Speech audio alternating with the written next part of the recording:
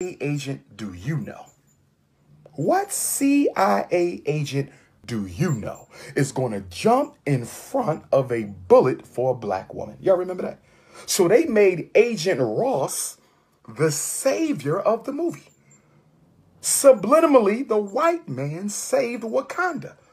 And The Hate U Give subliminally, Star's white privileged boyfriend helped her regroup psychologically and supported her towards getting involved in the protest that day. Subliminally, you still have the white male in these black movies serving as the hero. The hero. Subliminally, it's still there. The white savior is always present, even in the black community. Even in the black community. Oh, yes. And what I also thought was interesting, and again, the movie gets an A+. You should go see it. Take your children to go see it. Excellent job, Russell Ormsby. Best supporting actor this year. I don't care what other movie comes out. We need to support our brothers and sisters who was in this movie. Nearly every actor I'm a fan of. Every actor in the movie I'm a fan of. I loved it. It's one of my new favorite movies. But we still have to do the analysis.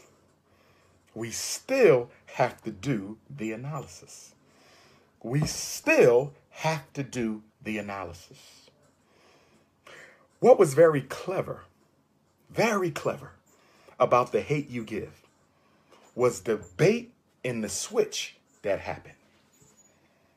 There was a bait and switch that happened in The Hate U Give. What was the bait and switch, Dr. Umar? The bait and switch was, this was a movie about police genocide. This was a movie about police genocide. And although this was a movie about police genocide, the movie ends not with the police being brought to justice, but with Keen, the drug dealer, being brought to justice. Isn't that interesting? What happened to the original plot of the movie? What happened to the original plot of the movie? This movie was about police genocide.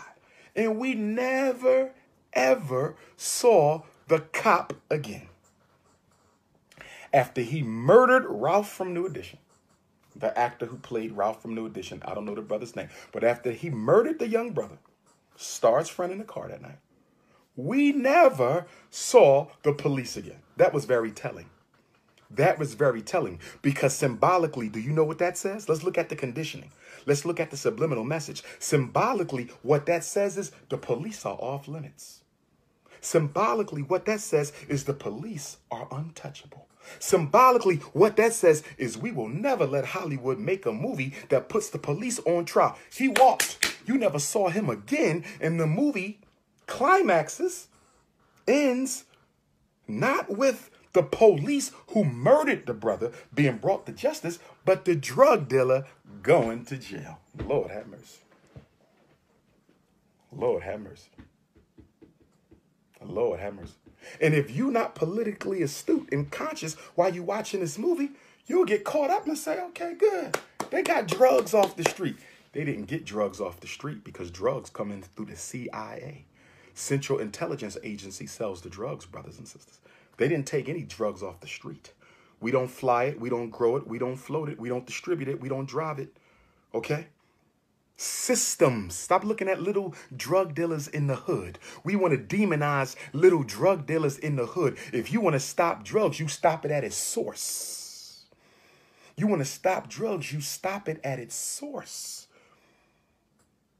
But instead of the police being brought to justice, the drug dealer goes to jail.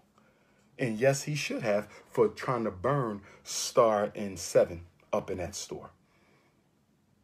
But what I also noticed, as strong as the character was, as good as a father Russell Ormsby character was, they still tried to taint him somewhat. Was it necessary for the character played by Russell Ormsby to have a baby on his wife while they were broken up? Was it necessary to put that in there? Was it necessary? Why did he have to be guilty of infidelity? Why? Why? Why did the character played by Common, the police officer, Star's uncle, why did he have to be more loyal to the police than to his family? Why?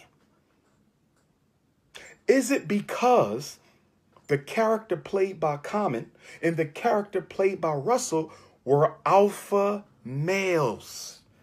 And if you notice, the new narrative of Hollywood is to never project alpha males in a positive role. T'Challa in Black Panther was not an alpha male. He was beta. Killmonger was an alpha, and they made him the antagonist. M'Baku of the Jabari tribe in the mountains, he was an alpha male. They made him an antagonist. The Hate U Give, Russell Ormsby, alpha male. He cheated on his wife. Common, the alpha police officer, he's not loyal to black folks. Why is it the alpha male is always demonized? Why is the alpha male always demonized?